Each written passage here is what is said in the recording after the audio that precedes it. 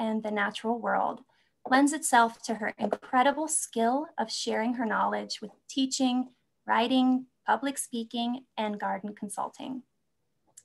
Deb has also served on various local and national committees and boards that focus on education, the environment, and sustainability.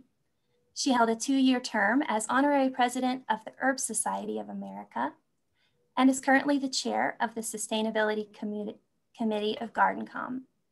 In addition, she mentored the future of the landscape industry at Columbus State Community College for 24 years.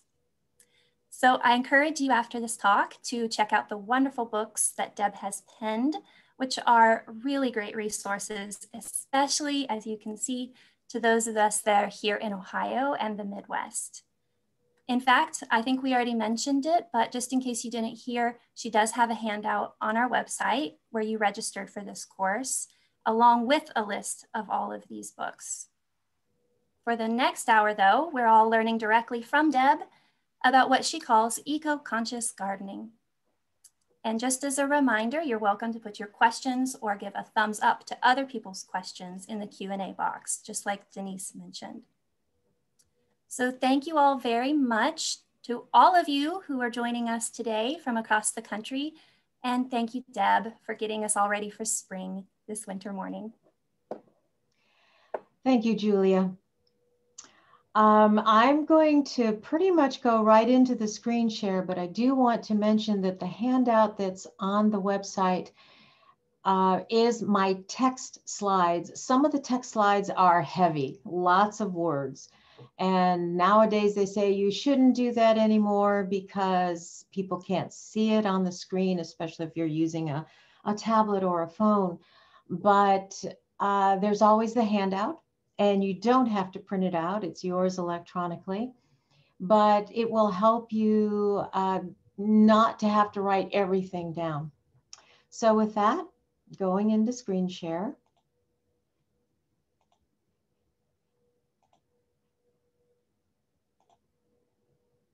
Maybe, yes. There we go.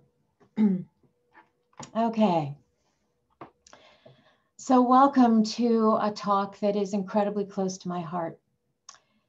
And this is a journey. Eco-conscious gardening is a journey from trying so many different things in the garden, seeing what works and what doesn't. And today I'll be talking about the concepts that surround eco-conscious gardening and that how they can be realized in design. This is not how to design it. That's a whole different thing. There will be some hints here and there on things that you can do and directions you can take. But I'm not going to sit here and say, well, you take these trees and you put 3 of them over there, etc. So I hope you haven't come to this thinking that I was going to teach you in an hour how to design an eco-conscious garden. But instead, I want to inspire you to change your gardens to become more eco-conscious. So what is eco-conscious? It is ecology, and ecology is made up of the study of oikos, our home. This planet is our home. So we are conscious of what we do to our home. And what you see here in this picture is the Hula Valley in Israel. And in the 1950s, they drained it. It was Lake Hula, but they drained it because of malaria and also to have places for agriculture. Eventually, they realized it was a mistake to drain the whole lake because it was an international flyway for many birds and they had no place to go. So part of the fields were allowed to go back to the hydric system that they were. And now, over the course of a year, 500 million birds visit this lake. And this picture is a little dusky, if you will, because I was taking this picture at dusk as we were waiting for the birds to come in for their night rest. And it was truly a spiritual experience. And it helps you understand that we are a part of this world, not apart from it. Whoops. So to get a few words out of the way, what is organic, sustainable, regenerative? Organic means it has carbon in it. But in the gardening world, we take it to mean that we will not put synthetic inputs into our gardening systems. We will use organic inputs, natural substances, which can be just as poisonous as something that is synthesized in a lab. Nicotine is a natural substance. It's a biocide. It works really well, as unfortunately we so well know. So organic doesn't imply safety, although some people think it does. What it means is that you are in the gardening world, that you are using natural ingredients, much like in the kitchen. Sustainable. Sustainable is that what we do today will not harm the ability of future gardeners to garden in the same place. Now I'm sort of paraphrasing that from the Brunt Convention with the UN as to what sustainable development is. But sustainable means that you are not harming the earth that you are on, and that what you do does not decrease the ability of that system to be viable, to be living. It also has another meaning, that whatever you create, you are able to sustain. If you create a garden, is it sustainable for you in your budget of time and money, in your strength, your ability to take care of it? So two different ways to look at sustainability. And then regenerative.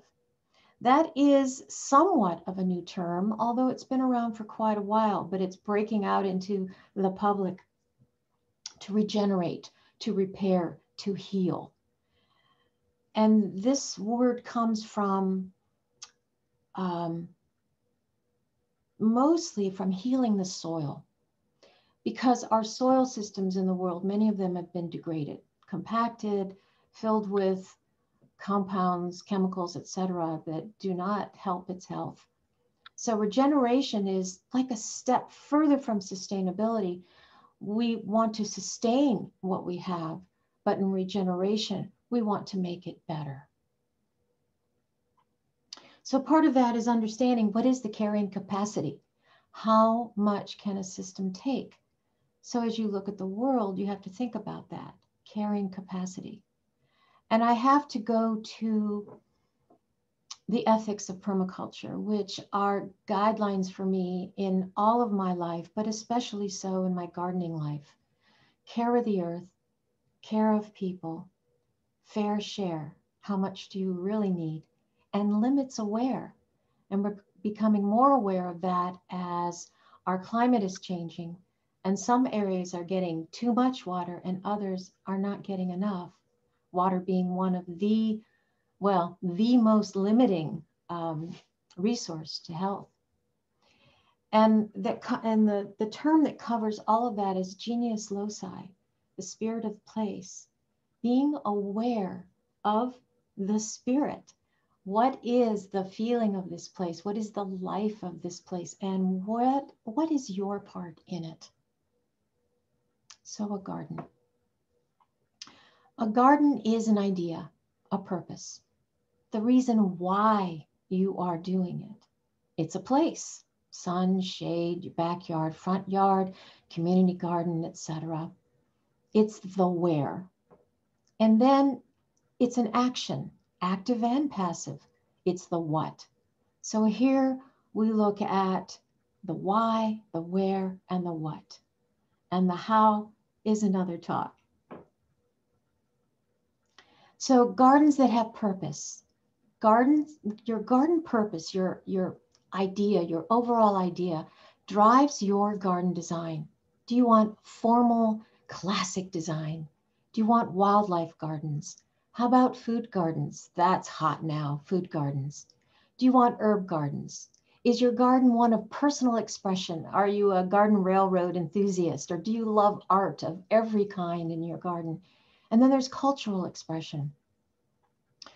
What is your background? Who are your forefathers? Is there a design concept that draws you, that you need in your garden. Then there are gardens of healing. This is the Cancer Survivors Plaza on Ohio State's campus, part of Chadwick Arboretum. Stormwater control. Do you have too much water? Is it going in the wrong place? And finally, gardens of faith. Mary gardens, saints gardens, and in this case, this is in Bernheim Forest in Kentucky. And the name of the statue is Let There Be Light. And what we do, the actions in our garden. We teach, we grow food, we make compost, we repair. The Sharon Meadows Constructed Wetland is a project I worked on with a whole group of people. It's a talk in and of itself on how we changed a muddy, sloppy space into a constructed wetland. And if you're interested in learning more, please go to my website. I have a video about it. And then, of course, we use our gardens to relieve stress, to go and to leave the cares of the world behind. And I'll tell you, this past year, the garden has been a very important place for me and for many others that I know. And lastly, well, not really lastly, but another so important aspect of gardening, the what we do is to support the others that come to our garden. Our native bumblebees and our monarchs need our support because we've changed their environments. So a garden is an idea, a place, and an action, but it is also an ecology. It is a habitat for many, many organisms. And the difference between ecosystem and habitat. Habitat is where something lives, and an ecosystem is this. It is the abiotic and biotic components of a system, and I'll show you more about that in just a moment. But here we have water and wetlands. We have the Oregon coast. We have Cedar Bog, which is really a fen in Urbana, Ohio, on the upper right. And we have one of the rivers that go through the Highlands Nature Sanctuary in the Arc of Appalachia. We have drylands, upland and lowland. In the upper left, we have Goliath Peak on Mount Evans, way out in Colorado. The first time I was there, it was like a thunderbolt hit. Fortunately, not a real one, because that can happen on a mountain. But I stood there and said, I want this. I want this. So this is 11,000 feet up in the air, and my garden's at 842 feet above sea level. And I tried to do this, and I had to modify it a bit. On the lower right is in 2004, is Mount St. Helens, the regeneration of that landscape. And you can still see the stumps of the trees that were blown over by the blast. And then on the right is Joshua Tree National Forest. And that tree, which is actually a monocot, so not a true tree as we think of them, but that tree is related to the Dracaena that you grow as a houseplant. We have forest and prairie. Upper left, again, the Arc of Appalachia in Ohio. And the upper right are the oak openings in Northwest Ohio. The prairies, Kamama Prairie with Indian paintbrush and prairie dock in the spring, again in the Arc of Appalachia. And then on the lower right is a reconstructed wetland at the Battelle Darby Metro Park. And it was a wetland that was drained and turned into a farm that became a wetland again through the work of many, many volunteers and staff of Metro Parks. And then we go and we look at what happens when an invasive plant invades. Winter creeper euonymus shouldn't be planted. I'm not even sure the cultivars should be planted, because if they revert, this is what they do. If you decide to plant it, you have to be vigilant and make sure that you take out any sports that come up that are the green that you see covering the floor at John Bryant State Park, Clifton Gorge.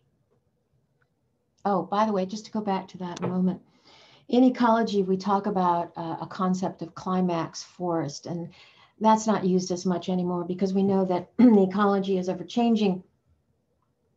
But when an invasive plant comes into a system, we call it a disclimax.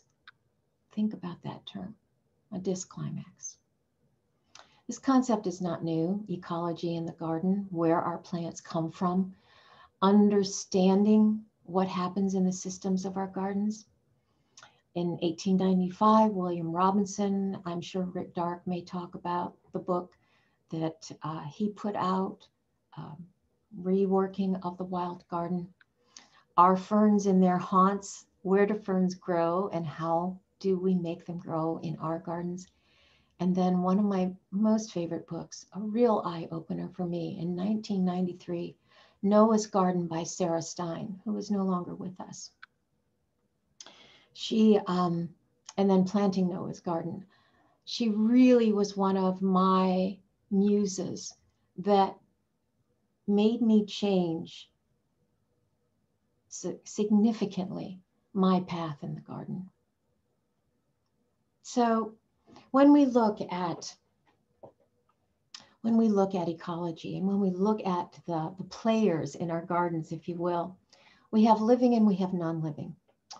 The living or biotic are our plants, our animals, and the micro and macroorganisms that live in our soil. We all share it. And again, I want to say that we are a part of nature, not apart from it. There is a concept called biophilia, the love of nature, the essential need of ours to be in nature. And we really discovered that this past year. It was a term coined by E.O. Wilson. Actually, it was coined by someone in the early 1900s, and E.O. Wilson brought it back to life. But it is our essential need to be in contact with these other players in the landscape and in our gardens. What overlies the living aspect are the abiotic aspects of our gardens, the environment, weather, the history of the land, pollutants, the carrying capacity, which I already mentioned, water availability, temperature, altitude, and latitude. As you look at this group that you see here, you're looking at our ecosystems. Plants are the producers. They make food, with some exceptions. There are some that take food from others, like mistletoe. And then the animals, we are consumers. We don't make our own food. We are dependent upon the plants and other animals for our food. There's bacteria, fungi, and they're part of the whole ecosystem of the world, the biosphere, if you will, but we find many, many of them as a complex web in our soil. And there are some who say soil is not alive. I'll grant sand, silt, and clay, nutrients, pH, not alive in the sense that we are, but all of the organisms that are in soil make it a living ecosystem. And they're the cyclers. And without them, we'd have a lot of stuff on this land that we'd be wondering how to get rid of. So here's the soil. And to me, if I have a place of worship, it is this. It is the soil. It is the environment. And our soil does a lot for us in terms of services. Although I don't know that we have to justify that soil serves us, but it does in these ways: carbon sequestration, nutrient cycling, filtering and buffering of compounds, habitat for an astounding number of organisms, billions and billions of organisms in a cup of soil, pest and disease control, the foundation of our food systems, and more. So let's circle back to gardens, because I took you on a journey of ecology. When we talk about gardens, often we look at them from an architectural point of view. It's a narrow plant, it's a weeping plant, it's a spreading plant. It crawls on the ground. It's a vine, so it weaves. Architectural, how it fits together from an artistic point of view. Botanical, it's a perennial, it's an annual, it's woody, it's herbaceous. I love that we say herbaceous perennials. Well, we say perennials and we mean herbaceous perennials, but it's actually, I mean, trees are perennials too. They just are perennials that decided to have a persistent root and a persistent shoot. The definition of a perennial is a plant that makes a persistent shoot, and in woody plants, persistent root. And if you don't kill it, lives for more than 2 years. We have shrubs. We have subshrubs. Funny category that's between woody plants and herbaceous plants. In fact, when we put this framework on plants, it's our framework. A lot of plants don't fit exactly in this framework, but we make them fit because we are categorizers by nature. And there's the aesthetic framework. It's pretty. It's attractive. I like it for whatever reason. And that is the way that we often design our gardens. But I would like to challenge you to look at the bottom of this slide, to look at the plants that are competitors. Jerusalem artichoke, how's that? Or horsetail, that's a competitor. Social plants or stress tolerator plants, they play nice with other plants. They say, okay, yeah, we'll just kind of fit in here and I won't get in your space, at least not for a while. And then we have our rootaroles. Those are what we often call our weeds. They're the plants that come into open ground. They're colonizers. And another book by Sarah Stein is called My Weeds. And after reading that book, I had a healthy respect for weeds. And now I treat them a little bit nicer. I don't want them in my garden beds, but they're allowed to be in other places like my lawn. You'll see that later too. This talks about plant strategies for survival, the adaptations that plants have gone through to survive in this world. What have they done? They've become nitrogen fixers. Those are our colonizers. They're the ones that can live on poor land because they can take nitrogen from the air. There are others that offer pollen and nectar in exchange for, hey, will you pollinate something else so we can make some seeds here? Different root structures to fit into a system. And allelopathy, hey, get out of my way. Otherwise I will poison you with my roots and other plant parts. And when we look at this system of adaptation, these are just 2 parameters of a garden. There are many parameters of a garden, but they're the 2 that a lot of people make mistakes with. We have sun and we have shade. Sun plants go in the sun and shade plants go in the shade. And then there's a whole bunch in between that can kind of shift along that continuum. Then we have wet and we have dry. Don't put wet lovers into dry and don't put dry lovers into wet. But we do it all the time. These 2 parameters kind of define our types of places that we have on this earth and that we have in our gardens, because we have to make the choice. Do we deal with what we have, or do we change it to some grand design that we have in our mind? And as I will talk more about these places, but I did give you a slide of this when I copied it onto the handout. PowerPoint didn't play well with Word, so it's kind of blurry. So I just gave you the slide.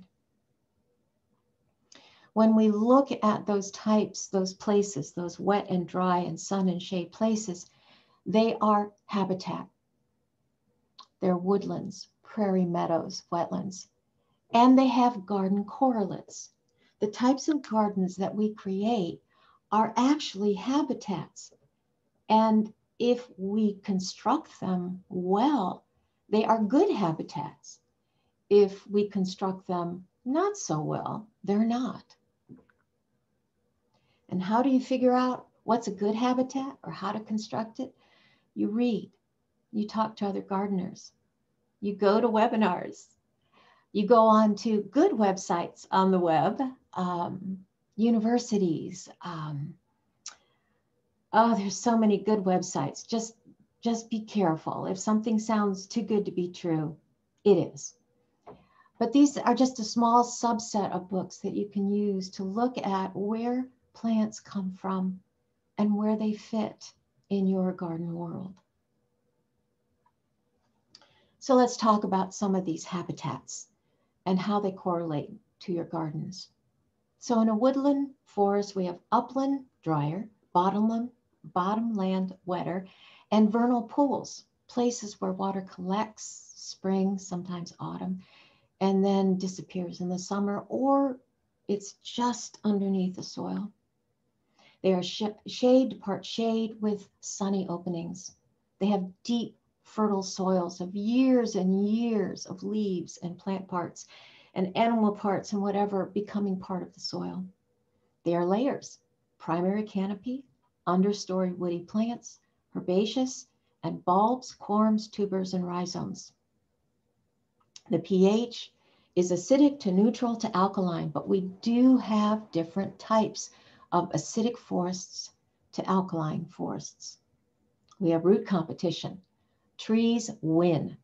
They get nutrients, water first, then the shrubs, then the herbaceous. Vines and spring ephemerals are a huge part of these forests, and sometimes autumnal ephemerals. The summer in the forest, very often you have more bare ground than you do in the spring and in the autumn. And the environment is modified by the plants. The trees direct the water by their canopies to their roots. They cool. You walk into a woodland, a forest, and it is immediately cooler than outside. Garden correlates of this are shade gardens, rock gardens, stormwater control gardens, rain garden, bioswale, wildlife, and forest gardens. By the way, all this is on the handout, so I hope you are not furiously scribbling this down. This is a natural forest, Peanut Falls on the Hudson River. And you can see, this is in October. You can see the rocky outcroppings. You can see the trees, how they negotiate around those rocks and grow anyways. And that plant that's still in leaf, that is not Amur honeysuckle, that is Chinese wisteria. And right now it is a huge threat up and down the woodlands of the Hudson River. So keep your eye out for that. And if your Chinese wisteria is spreading, please take the appropriate measure. This is a realized forest. This is the lower part of the rock garden at Inniswood Metro Park. Beautiful area. I spent a lot of time at Inniswood in the 90s and early aughts of the 2000s. And this forest is almost perfect. But there's one thing that doesn't belong, and that's grass, although you could call it the ground cover. And it is irrigated. So it is a forest, a woodland that is being helped out. Just think, somebody has to come down and mow that little strip of grass. Maintenance.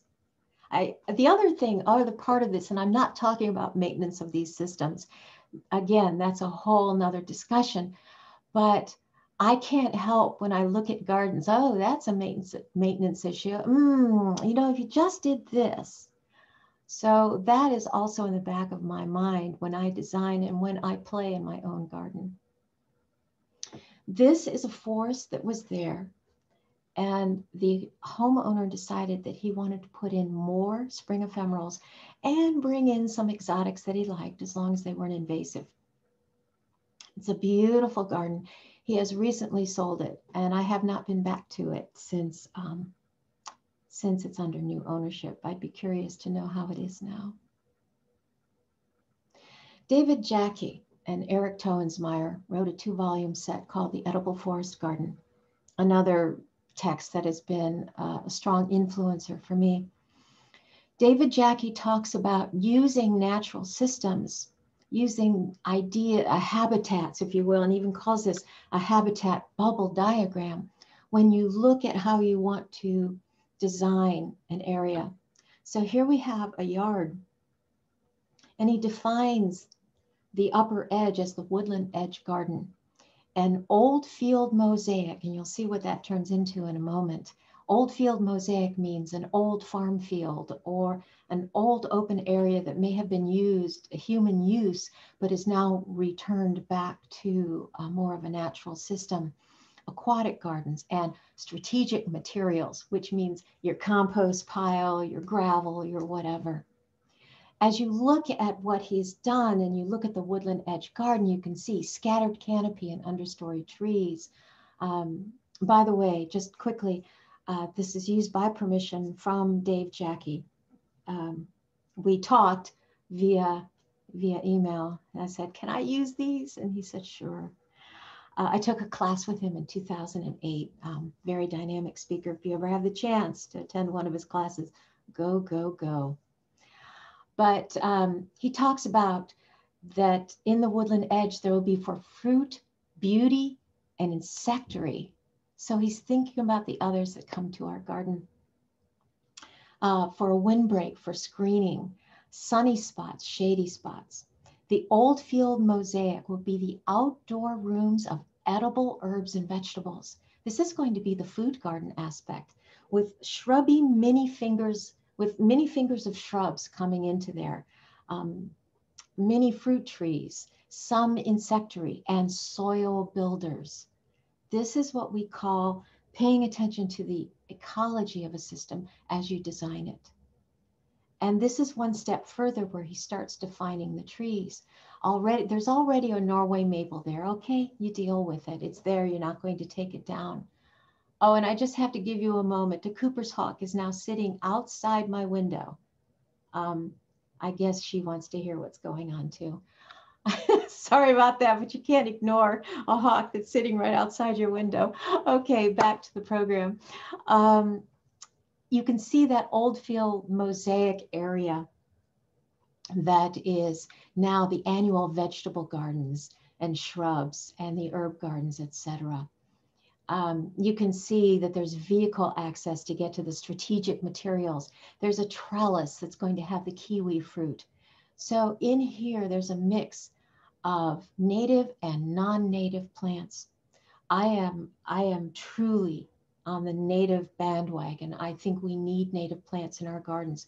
And I wish to second Doug Talamy saying that 75%, 60 to 75%, get your natives in your garden. If you're a fruit grower and herb grower like I am, I do have a lot of non-natives, because if I were to have to depend on native plants for my spring, summer, and fall food gardens, I'd be really hungry. So if you're interested in looking at this, this is in Edible Forest Gardens, Volume 2. Very good books. On to the prairie meadow. Sun, sun, sun, sun, sun. Prairies want sun. Prairie plants want sun. When I see prairie plants being put in the shade, I think, well, they'll grow, but they won't flower, and they won't offer the services that our insects need. Prairies can be dry, wet, or mesic, which means in the middle. Shallow to deep fertile soils renewed annually by herbaceous plant litter, because it's mostly it is herbaceous plants. You may have shrubs and trees on the edges, but our prairies are herbaceous systems, and deep herbaceous systems at that. The layers are grasses, forbs, and bulbs, corms, tubers, and rhizomes. All pHs from acidic to alkaline. Root competition is different in this system. It's more vertical, whereas in forest you have a more horizontal system, a more with trees going horizontally. Dense grass roots and deeply diffuse open forb roots. And growth is often modified by fire. So if you have a prairie in your yard, you probably won't be doing fire. Instead, you'll be mowing. Garden correlates of prairies are wildflower, perennial garden, herb garden, mixed garden, cottage gardens, green roofs, wildlife gardens, stormwater control designs, and food gardens can be likened to a prairie or a meadow. By the way, a prairie, a lot of people define, it took me a while to understand why, but many people define a prairie as having more grasses to forbs, forbs being flowering plants, and a meadow is defined as having more forbs than grasses. But I will tell you that prairie is the French word for meadow. So do with that what you will. Root systems of prairie plants. Take a look. Look at those grasses. Here's a grass here, the Indian grass. Here is switchgrass, Panicum virgatum. Take a look at compass plant all the way down to almost 16 feet in the soil. Long, deep roots to get between those grasses. And the little blazing star, look at that, even deeper. I'd like to draw your attention over to the left. See this little tiny thing right here? Right here. That is Poa pratensis, Kentucky bluegrass, with its roots about 2 to 3 inches into the soil. And we wonder why it dies in the summer when it gets hot and we don't get rain if we don't water. Instead, why not put these in the lawn? Put these forbs and grasses and maybe have little strips of lawn in between because truthfully, I don't water my lawn. Well, you'll see why later, but I don't water my lawn. If it goes dormant, it goes dormant. These plants draw water and nutrients from deep in the soil. And that's why they're able to survive, in case you ever wondered. This is Bigelow Prairie, a prairie remnant in Irwin, Ohio. It is open to the public. It is fantastic. And here in this prairie, you not only get the sights and the smells of prairie and feeling the plants, but you also get the sound. The sound of wind going through the grasses is just incredible. And here you have big blue stem, and you have prairie dog, and you have goldenrod. Speaking of goldenrod, Doug Tallamy mentioned keystone plants. And so I was really happy that he mentioned goldenrod because it's one of my favorite plants in the late summer. And for some reason, goldenrod has a bad rap. Please put this to rest. You do not get hay fever from goldenrod. The pollen is too big, it's too sticky, and it is moved from plant to plant by insects. The wind does not blow it. It can't. It's stuck there until an insect comes and gets it. You are suffering from ragweed and possibly tree pollens if anything's in bloom from that, and they're wind pollinated. So put that to rest. So here we have Riddell's goldenrod. I know that you may have Canada goldenrod. Get that out of there. That's not good. Dig it out. That's what I've done. And after 2 or 3 years, it's gone. Use the other ones. We have so many beautiful goldenrods, and there is a book, Goldenrods of Northeast Ohio, a field guide to identification and natural history, that you can buy. It works for all of us here in Ohio and for a good part of the Midwest. But Ohio's goldenrod, Riddell's goldenrod, blue wreath, zigzag, there's lots. And a lot of them are clump formers and don't self-seed like a son of a gun. Be careful with Solidago speciosa, the showy one. That one takes over the world. But back to this, look at all the insects that benefit, and birds, because they come down and swoop up and eat the insects, and birds that come to this plant. And I meant to ask Denise, I was going to send this slide to her to make sure that the little bee in the circle, I believe it is a longhorn bee, which is a specialist on goldenrod. It has to have this plant. There are generalists and specialists. You can see the bumble just above the circle, and that's a generalist. She'll go anywhere. By the way, another thing I'd like to discuss is that when you see bees gathering on plants, those are she's, not he's. They're back at wherever, smoking a cigarette. It's the women who are doing the work here. All right, put that one to rest too. Also, soldier beetles, the out of focus soldier beetles on the left, butterflies, skippers, moths, wasps, flies. This plant is amazing. Not only that, it is herbal and it is edible by us. So what more can you ask from a plant? Plant goldenrod. Here is a prairie of sorts at the Heritage Garden at the Ohio Governor's residence. This is the Oak Openings Dunes.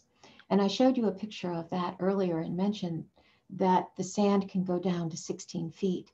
In our garden here, this is only about 5 feet deep, 6 feet deep at its highest. I suspect some of these plants are putting their roots into the clay soils below, especially the butterfly weed, and getting a lot of nutrients because they are really hardy. Look great. And this is a plant that I absolutely love. And when I understood what it needed, I understood why it didn't grow in my clay soils in my garden. This is not a plant that I'm going to get to grow in the ecosystem of my garden. And this is sweet fern, Comptonia peregrina, an herb. This is a prairie that cleans water. This building, the Alberici Construction Company, I don't know their full name, but LEED Platinum, all of the water that comes off of their building and all of their hardscape sites goes into this prairie. It is a mesic to wet prairie, and it is filtered. Another prairie, if you will, extensive sedums on one side, intensive grasses and prairie plants on the other. And this is on the roof of the Pittsburgh Convention Center and one of the prime places to gather for after work drinks and conversation pre-COVID. This is my low meadow. This is my lawn. And I am pleased that it is filled with all kinds of different weeds. What you see are violets and dandelions in April. And I have to be vigilant because you'll notice there's a shadow of a tree and the birds are kind and give me all kinds of seedlings here. Lately calorie pear, quite a bit of that, and also Amur honeysuckle. Violets are edible by us. They're herbal. They're also important for many of our fritillary butterfly species. Aquatic wetland, lakes, rivers, swamps, etc. These are saturated hydric soils, which may or may not be visible to you on the surface. They're low oxygen soils, often anaerobic, and they're nature's kidneys. They clean the waters of our world. There's seasonal fluctuations of the water. Swamps have more shade, marshes more sun, others vary. They're acidic to alkaline. Bogs are acidic, fens are alkaline.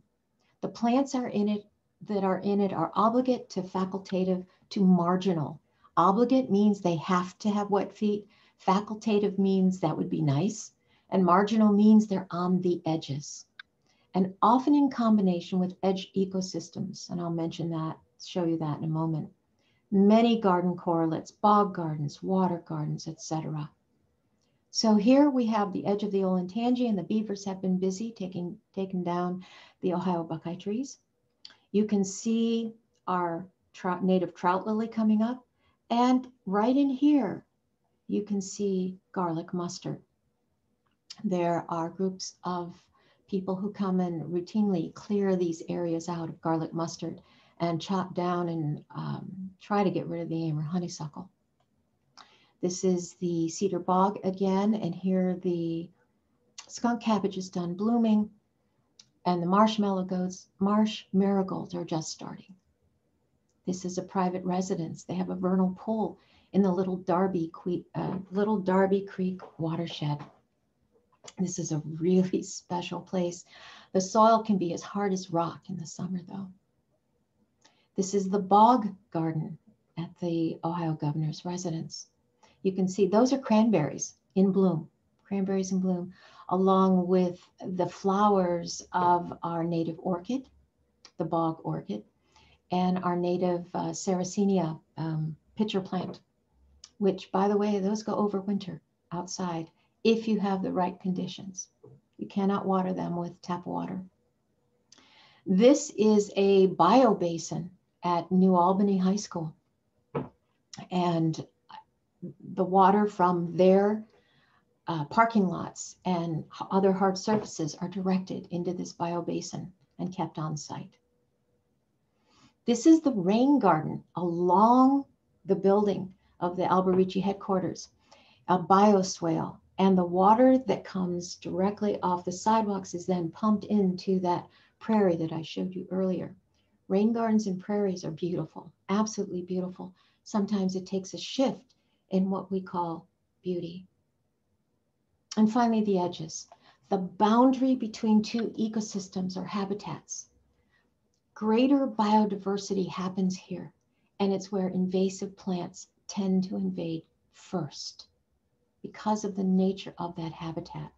The characteristics of the edge depend on the two joined habitats, and it's happening more and more as we fragment ecosystems. Edges are good, but we're having too many of them. But take a look in your own gardens and you'll see the dynamic activities that happen on those edges between grass and garden, etc.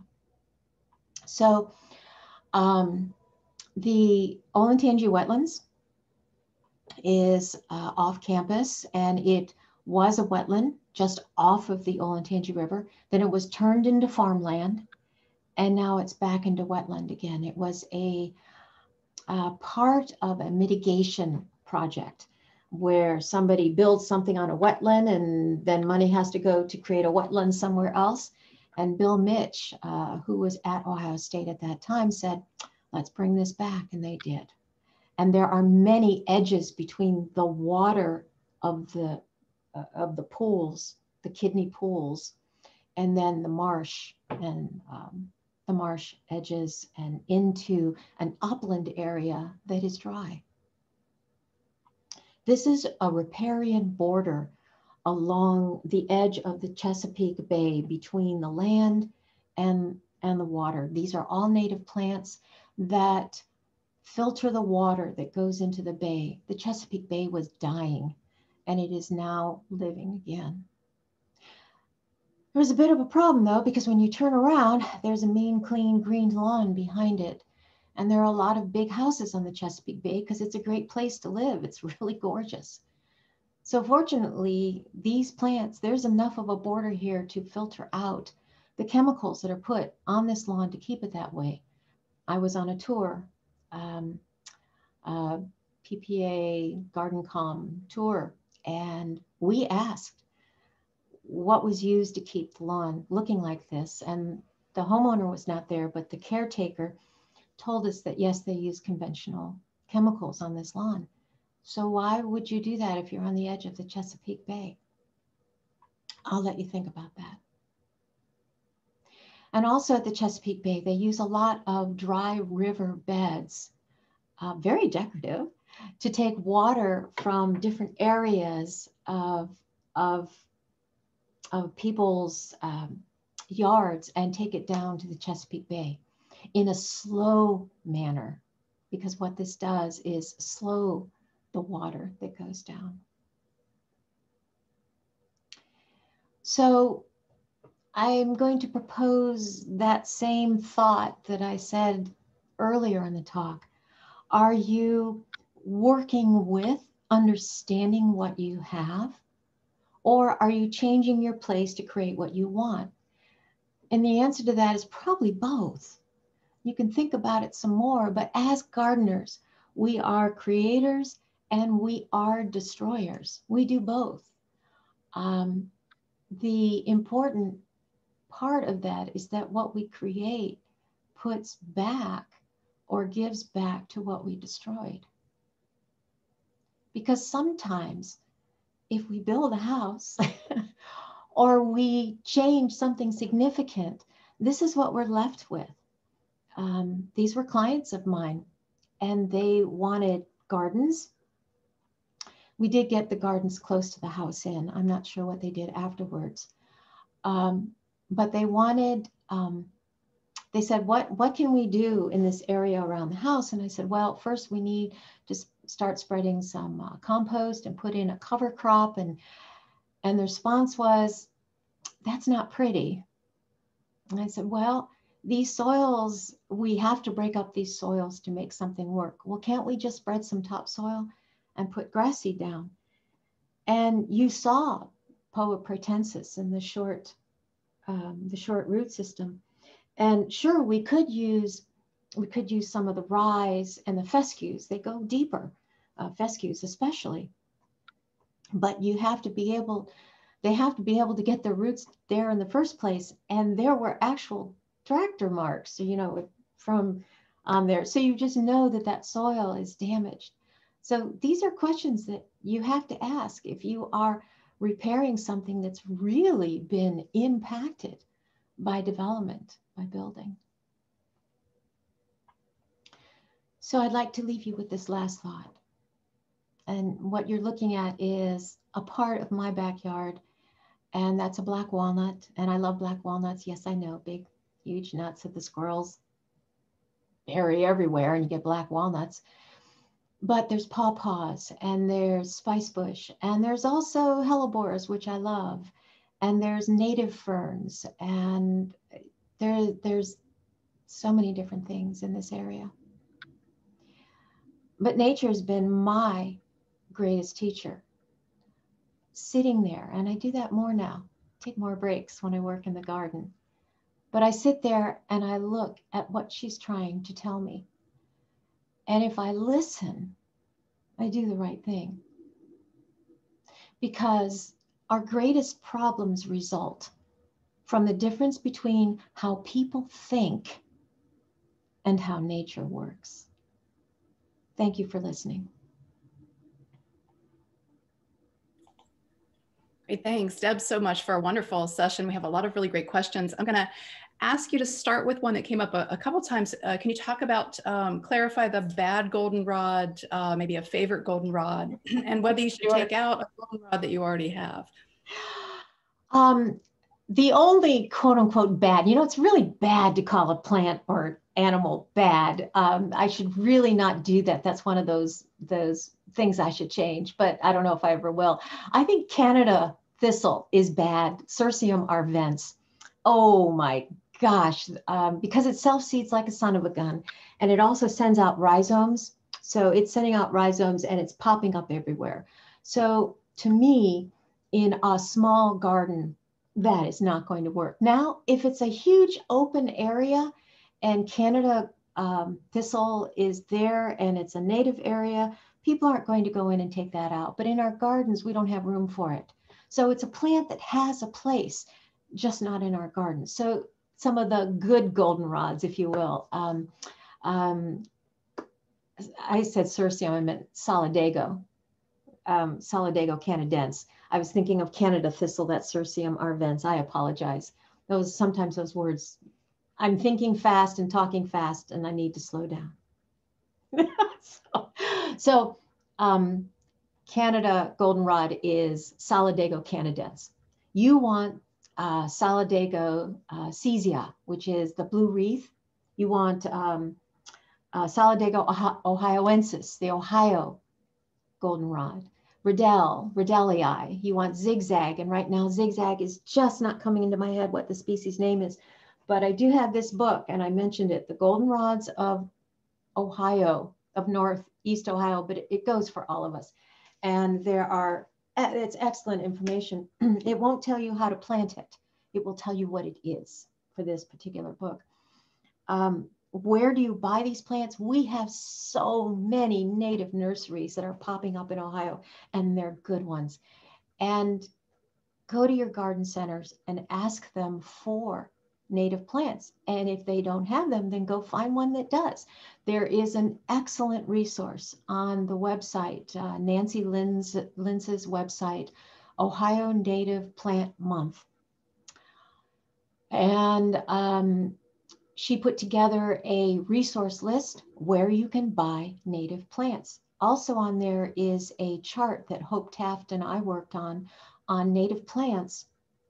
It is on, I don't know, Nancy was going to try to get it onto 8.5 by 11, but I think my version is on 8.5 by 14 because I just didn't have enough room. And it has all kinds of native plants with their insect pollinators. And it took us a long time to put that together. So if that's something that interests you, go take a look at that. Some of the solidagos, some of the goldenrods are on that. I hope that answers that. Great, thanks, Deb. There were several questions about invasives, invasive ground covers, and other invasives. Maybe just an approach to getting your hands around those, literally and figuratively.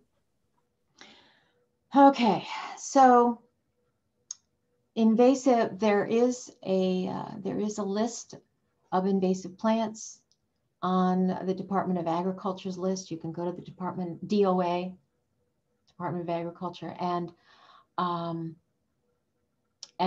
get that list. And there's also a list on OIPC's site. That's the Ohio Invasive Plant Council. And you will see ground covers listed like winter creeper euonymus. And oh gosh, of course, none of it's coming to my brain right now, but how do you deal with them? You pull them. You pull and you pull and you pull. And then when you get really, really frustrated, you might bring out the chemicals, because there comes a point when you have to make the choice on whether or not you're going to use chemicals to kick something back. I have pulled on winter creeper euonymus in my backyard in the way back for almost 30 years. And that's when I realized it was a problem. And it keeps coming back. And so last year, well, 2 years ago, I did use Roundup on it and was very careful, and then started pulling again last year, the 2 years after, because now it's at a point where I can get most of it out of there. Before I couldn't, I just couldn't. For the most part with invasives, I like to use non-nuking strategies, but, and that is mechanical, your two hands or somebody else's two hands. Great, thanks folks. We are at about the 60-minute spot. So if you have to hop off, we understand, but maybe you can offer Deb thank you in the chat box. I see lots of you have already done that. And then we'll keep answering questions. We will record this and post the Q&A portion as well. Deb, there are a lot of questions about, the question was specifically about how to find landscaping services in Ohio, but I think if we broaden that question, since our audience is from all over, how do we find those designers, landscapers, nurseries who can help us bring this kind of ethic and these ideas into our own landscape? And it's a similar question, a similar answer to how do you find native plants? You talk to other people who have gardens like what you want. When you go to a garden center that has those native plants, you say, do you know anyone who does this?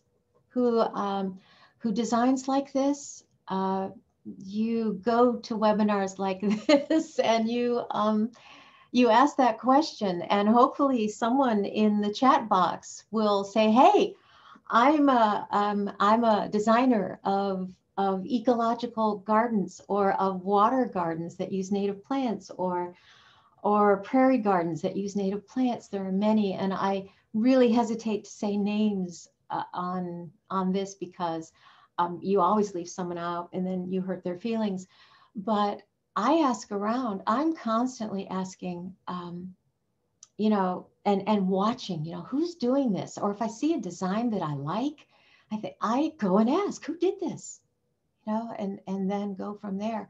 So it takes a little bit of research on your part, but it comes with those questions, you know, and then the companies too, you know, when you go with a company to take care of your lawn, I use organics on my lawn, composted chicken manure, granulated composted chicken manure, and distilled brewery grains. To keep down quote unquote weeds, although I don't know that I use that, need that as much. It makes the violets grow great. So, but it decreases weed seed. But I asked around to try to find out who does natural organic controls, and make sure what they're using, because there have been times when I've seen natural on a truck and it's not natural what they're spraying. It's synthetic input. I know where you are in Central Ohio, honeysuckle is a big deal, a real invasive problem. Robert asks how to remove those, maybe a recommendation for a best way to approach that, and what native plant you might recommend to put in its place. Okay. When they're small, they're easy to take out. And when they're middling, you know, in their first 5 years of life, you can pull them out, or you can use, there's actually a honeysuckle pole. It's a big, and you can take out pretty big honeysuckles, but you put it down into the ground and it lifts the roots of the honeysuckles. For the ones that are really big and established, I know the chemical control is used. I have a friend who is bringing back his 28 acres of forest, so many invasives in it. And what he does is he cuts and he paints with a chemical that stops the growth of Amur honeysuckle and autumn olive and oriental bittersweet. So depending on the size of the plant, you can pull by hand with the mechanical pull, or using chemicals. Substitutes, now there's something, what a great question for that. Substitutes, our choke berries are great for that. The black chokeberry and the red chokeberry. I'm trying to think if there's an article I can direct you to. I wrote an article for a couple publications, but I'm not sure that they're accessible. But that is something that would be a good talk for Denise. Good alternatives for invasives. So the black and red chokeberry, excellent plants and also excellent for insects and birds, etc. If you're in shadier areas, I can't recommend enough the spice bush, Lindera benzoin. There's also our 9-barks. And it was a revelation to me when Doug Tallamy said that the red ones, which I love so much because I love the color, are not as good for larvae because of the anthocyanins. I thought, oh, well, shoot. Okay, so I'll go out and plant a few green ones because all of mine are red. So I'll have to fix that. Spirea, we have some native spireas that you can use in place of Amur honeysuckle. There's also, you know, I'm thinking in my yard, depending on whether you have deer or not. If you do not have deer, clethra is wonderful. Clethra is summer sweet. And if you have a wetter area, there is Itea virginica, the sweetspire, Virginia sweetspire. I think in botanical names, folks. Sorry, that comes first. I have to work at common names for plants. Let's see, there are some evergreens. It depends. Those are native plants that I've been mentioning. I'm trying to think of evergreens that would work. It would depend on your soils, but there are also the broadleaf evergreens like azaleas. And if you are fortunate enough to have acidic soil, there are the kalmias, what is the common name for kalmia? Mountain laurel. Thank you, mountain laurel. It is so nice to have you on this call, Denise. And what you need to do, and what I've mentioned is mostly for Ohio and the Midwest. If you are from other places than that, please go to your extension offices. I'm sure somebody has put out a list of plants to use in place of invasives.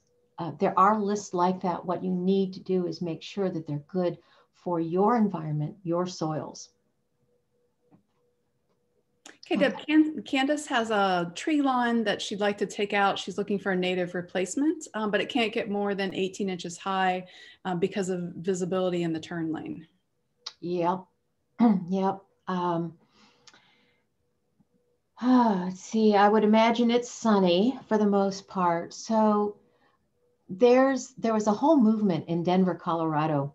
Not that these Denver plants will work for you, but it's this idea. And they called it redoing your hell strip. You know, that that strip of land between the street and the sidewalk that you wonder what to do with, and you're so tired of mowing it and watering it or making it look good. So that's keeping that in the back of your mind. Native plants that are low. I don't know if you're looking for herbaceous or shrubs, but lately there have been some low shrubs that have been coming out.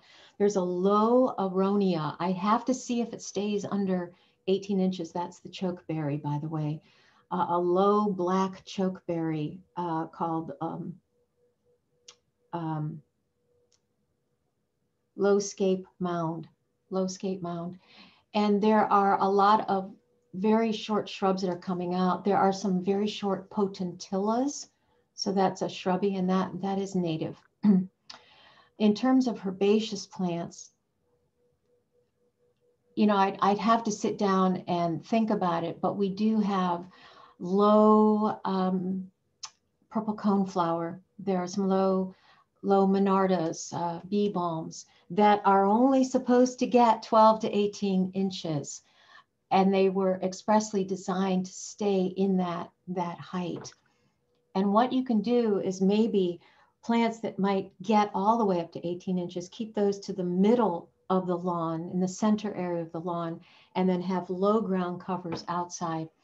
I'm just totally blanking on low sun ground covers. All I'm thinking of are all shade ground covers that are native. One that I like, it's not native, is thyme. I love thyme in a garden. And while it's not native, it does offer services in May to a lot of bees. I don't know about the quality of the pollen. I hope someday someone looks at that. But the thymes are fantastic in what we call the hell strip. And I'll have to think more about lower plants for sun and for that area.